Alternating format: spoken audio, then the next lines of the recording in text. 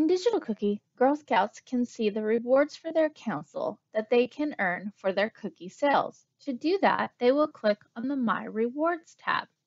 Oh, look, this Girl Scout has earned a new reward. That's exciting when they get to see that.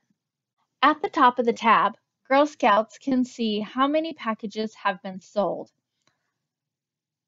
her goal, and how many packages towards the next reward level. Girl Scouts can see the date listed to make her selections and a flyer of all the rewards available from her council. There is also a note that reward options can change based on reconciling in the troop. When Girl Scouts come here, they will see there are levels unlocked. These are rewards they have already earned and can see the details by clicking the down arrow.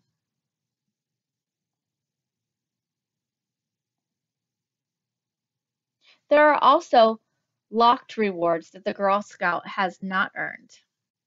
The purple star notes where her goal is, and when she clicks the down arrow, even though she hasn't earned them yet, she can still see more details about each item.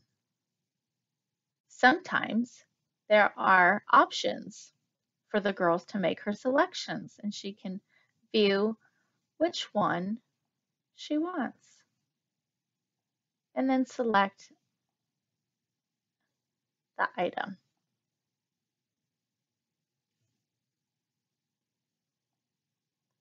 She can also come back and change her mind if she wants to select the other one instead. The council may be offering other rewards other than packages sold. So this council has rewards for Digital Cookie. And girls will see those additional rewards down below. Check with your Troop Cookie volunteer for more information about rewards or the packages sold. That number does come from your Troop Cookie volunteer and what she has reported in her Baker system.